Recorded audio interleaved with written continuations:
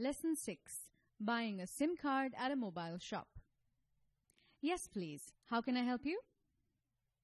I need a SIM card. Sure. Please choose the number you would like to have. This one will do. Okay.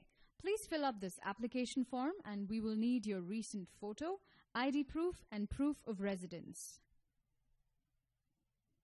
How much should I pay for the SIM? 100 rupees, please. And how long will it take to get my SIM card activated? It'll take 3 days for activation, sir. You will also get a call from the company once the activation is complete. That's fine. Thank you.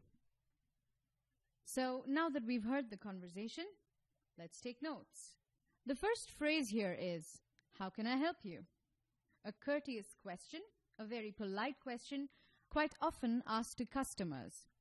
The next one would be, how much should I pay for the SIM? How much should I pay is another and a better way of asking, what does this cost? And that was a quick breakdown of Lesson 6.